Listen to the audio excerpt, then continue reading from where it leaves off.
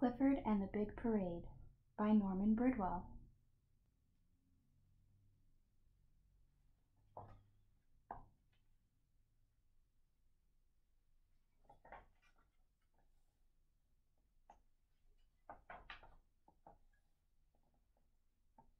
Clifford's town is 100 years old.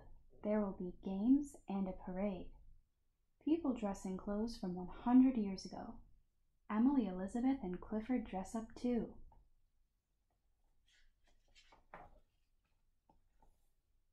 The first game is a log pull. 2 horses have a hard time. Clifford helps them.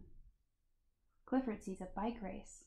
He is too big to ride a bike. But he can be in the race anyway. Some people toss horseshoes.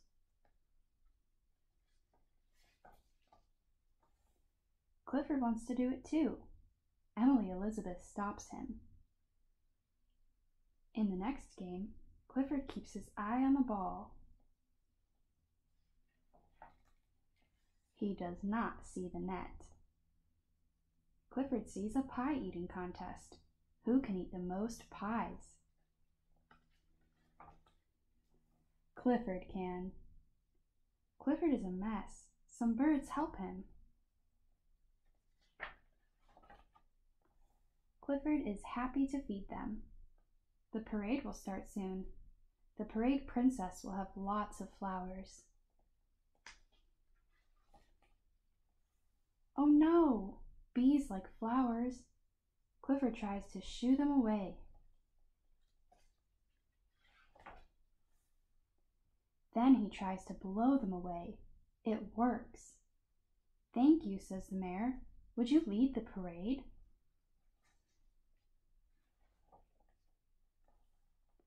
Everyone is ready. A man runs to the front. Stop the parade, he shouts. We need help at the bridge, he says. Clifford runs fast.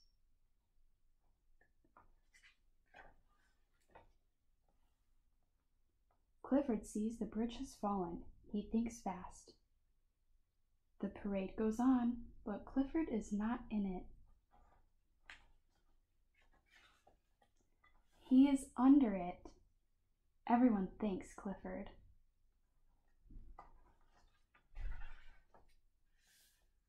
It is a very special day. The end.